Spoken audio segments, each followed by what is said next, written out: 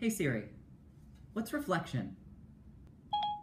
Reflection is the change in direction of a wavefront at an interface between two different media so that the wavefront returns into the medium from which it originated. Common examples include the reflection of light, sound, and water waves. The law of reflection says that for specular reflection, the angle at which the wave is incident on the surface equals the angle at which it is reflected. Mirrors exhibit specular reflection. In acoustics, reflection causes echoes and is used in sonar.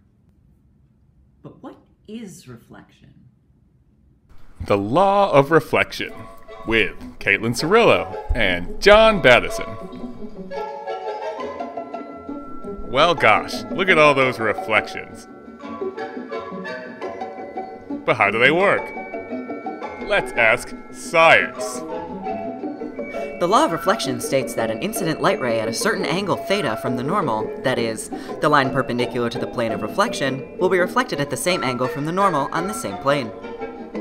For example, this light ray incident on a plane mirror with incident angle 45 degrees from the normal is reflected off of the mirror at 45 degrees from the normal, or pi/4 radians.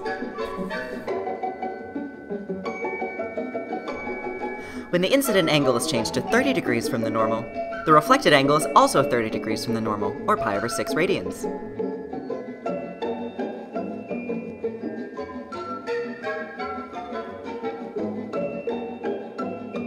The same rule applies when the incident ray is angled 70 degrees from the normal. The reflected ray is also measured to be 70 degrees, or 7 pi/18 radians.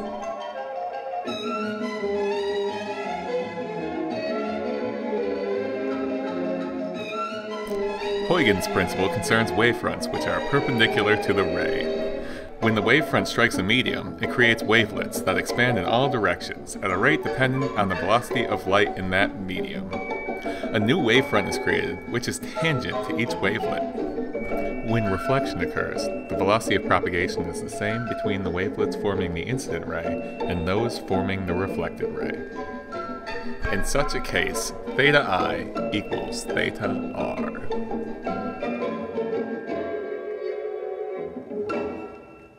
Hey Siri, I just learned that for reflection, theta incident equals theta reflected. I didn't quite get that. Oh, Siri.